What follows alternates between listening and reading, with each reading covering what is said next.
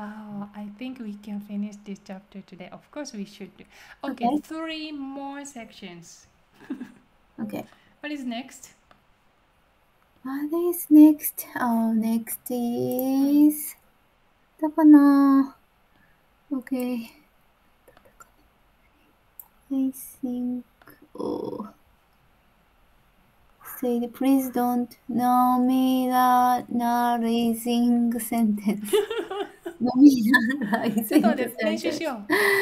nominalizing sentence. そうだ、nominalizing, はい。 nominalizing. Okay, okay, so next topic is nominalizing sentences. nominalizing. Let's go at 36 minutes, 39 seconds.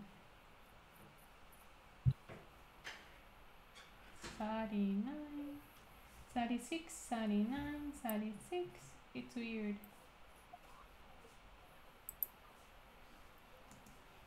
Fine.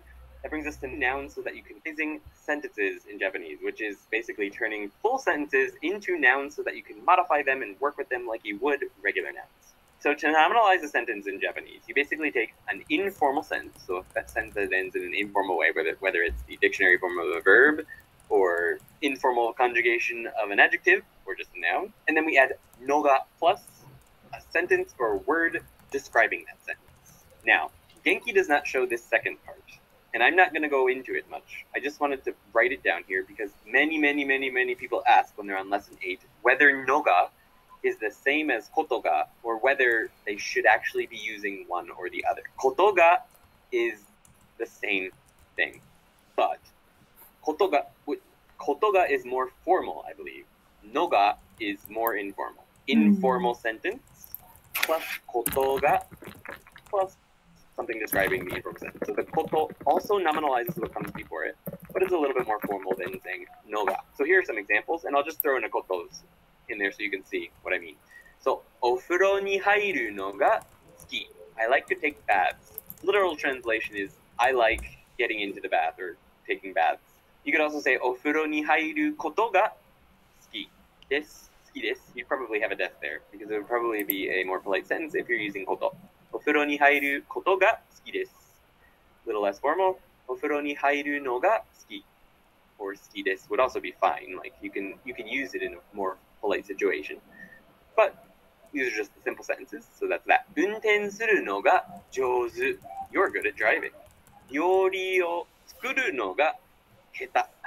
I'm not good at. Okay, what is nominalizing, Yukiko? Nominalizing. Maybe make the noun. その通り。 So, その通り、その通り. That's right. So nominalize, can you decompose this word? Nominalize, right? So like make a noun. nominalize. Yeah. Nominalize. The really straightforward composition of the word. Nominalize. Okay, so お風呂に入るのが好き. I'm really interested, like Andy-san picked no and koto together. Yeah, exactly. Nominalizing is making a noun from verb. So of course, since verb is a verb, so you cannot use as a noun, obviously. So, but if you put this word no, then you can make it a noun and you use as a noun. So, お風呂に入るのが好き? For example, if you want to say you like something, you have to use noun. That's the rule. So, for example, I like Japanese. 日本語が好き? Noun. が好き. You can say noun が好き. But you cannot say 日本語を話すが好き. Why? Because 話す is verb, so people think sentence over here.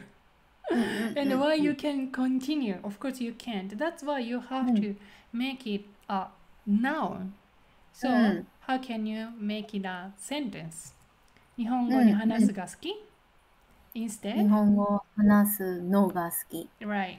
So you're gonna say verb のが好き. verb がのが好き。So it's an infinitive. So you just use infinitive as a like a normal option. 話すのが好き。お風呂に入るか。Of course, if it's noun sentence, you can say お風呂が好き。お風呂が好き。シャワーが好き。水が好き。That's a noun sentence. But instead, you're gonna put in the action. お風呂に入るのが好き。And here, Andy-san introducing こと the option. Do you usually do that? こと。お風呂に入ることが好き No, do you even introduce こと here? Yeah, yeah, maybe you can use こと also. No. My question is, do you usually introduce no and こと together here in this section?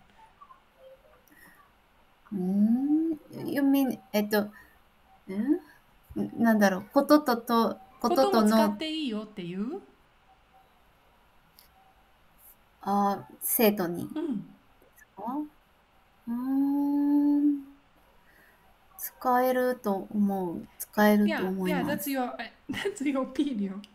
And I don't disagree that. But do you usually introduce こと here in this particular position, like this grammar point? To me, I don't. I only introduce no. Hey, this is a no's job. Hey, let's enjoy no. We're gonna explore no. Today's team, like protagonist is no. I don't mention こと at all. Yeah, maybe でも多分 we often use no in this situation. お風呂に入るのが好き is a very normal sentence. And if you wanna, of course, emphasize on something, you might wanna use こと and that's totally fine. So nobody say that's incorrect sentence. But that's yours like special really like intention appears here. こと.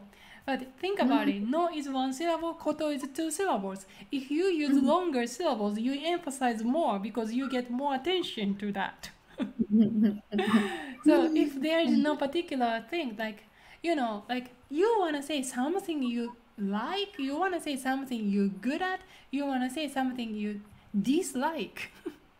That's why, like, focus is rather the latter part. 好き。Okay, what is you like? お風呂に入るのが好き。So, I don't know. Is it? Hold on. お風呂に入るのが好き。Actually, focus is the first part, right? お風呂に入るのが好き。So you emphasize more, even though it's already emphasized with got particle, which is identified the topic. お風呂に入るのが好き。And you're gonna stretch more. お風呂に入ることが好き。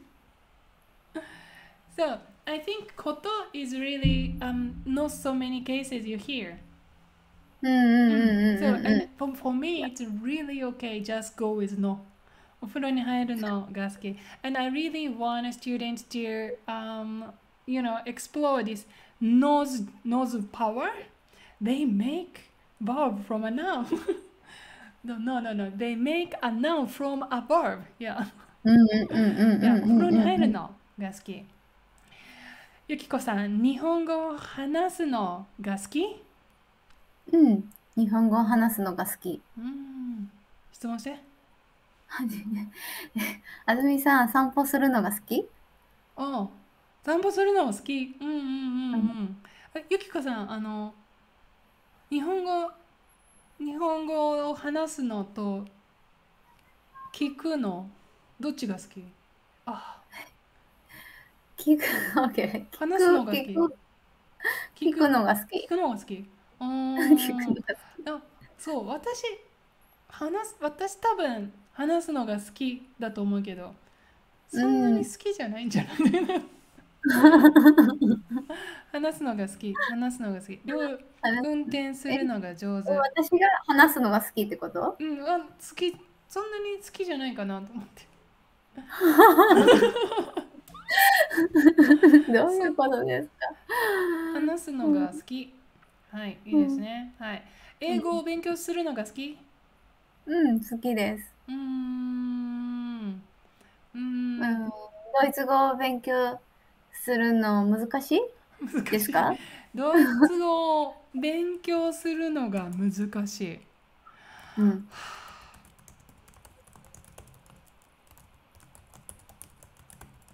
ドイツ語を勉強するのが大変。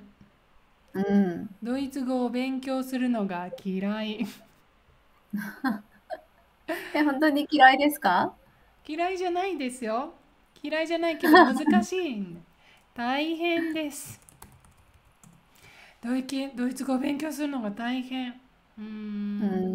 だから好きじゃない。嫌いじゃない。嫌いじゃないけど好きじゃない。はい、浜下さん、のを使いましょうね。だから、運転するのが下手。はい、のを使う。もちろんがも使う。このが、どうしてがを使うかというと、これはちょっと前に出てきたグラマーですね。X は Y がアジェクティブ。好き嫌い。マジか。はい、はを使うというルールでしたね。はい、X は as for X、Y がアジェクティブ。はい、このルールなので、はい、アジェクティブの前にはがを使いますね。Okay, that's it. Oh gosh, we can move on.